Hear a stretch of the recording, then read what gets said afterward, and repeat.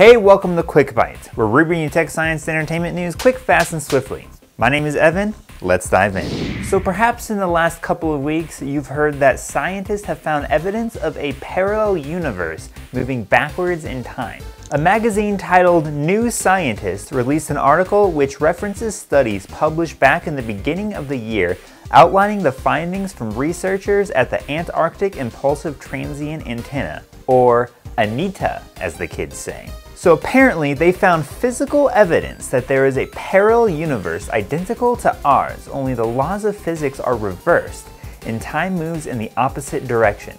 So basically that moment in Friends when Ross finally kisses Rachel for the first time would look something like this. So as you can imagine, people have been pretty freaked out about this, particularly people on the internet, where everything you read is 100% true. And what's crazy is, this is all 100% real. This is scientifically backed. Except, no, it's not at all. I mean, it could be real, but probably isn't. Let me explain. But first, this episode is sponsored by Elk Products. Enhance your home with state-of-the-art security and automation control technology to make your home safer with more efficient energy management.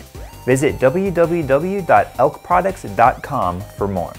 So basically, ANITA is a research site in Antarctica that studies subatomic particles called neutrinos, which by the way sort of sounds like it would be a cool name for like a geeky kind of pizza place, you know what I mean? Anyone?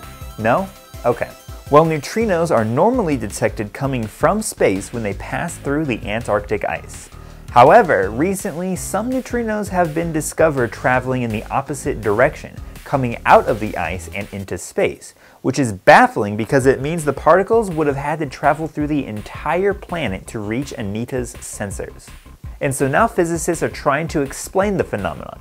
Basically, their thought is that since the signal they've detected is the exact same, just going in the opposite direction, the only explanation is the existence of a universe that was created by the same Big Bang that created ours, and that perfectly mirrors everything that happens in our universe, where up is down, left is right, and forwards is backwards. Or maybe there's just something about the Antarctic ice that we don't know about. Look, all I'm trying to say is that I don't think there's any reason to assume that this strange phenomenon is proof of a parallel universe. That seems like kind of a leap, doesn't it? I know, I'm not a physicist, but neither are you, unless maybe you are.